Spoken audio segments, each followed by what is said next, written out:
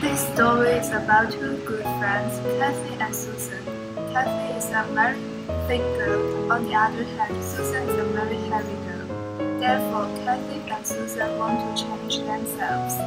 Hello, Susan. How are you? I'm not doing well. Why not? I'm too fat. I want to lose some weight. Really? But I want to become fat. Are you crazy?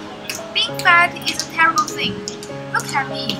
My abdomen looks like a sweeping belt. It is so ugly. Kathy touched Susan's abdomen. But it is tender and makes me feel content. You are so kind. Your words make me happy. I'm serious, no kidding. God, Why? Forehead and sigh. why are you not me and I'm not you?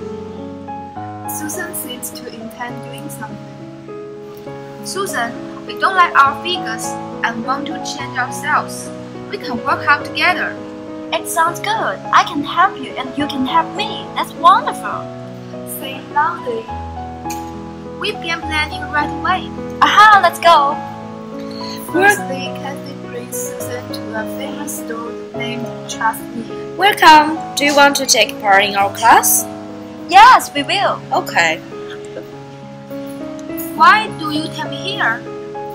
I see that trust me, you can make it commercial on TV. It looks great. So I want to trust it and help you become singer. Oh, why do you also particular in? Because we are good friends, we should do it together. After several days, Why? It's no use to me, but you become much singer. crying, I don't want it to. crying, the two girls are very angry to the servant. It's not my fault.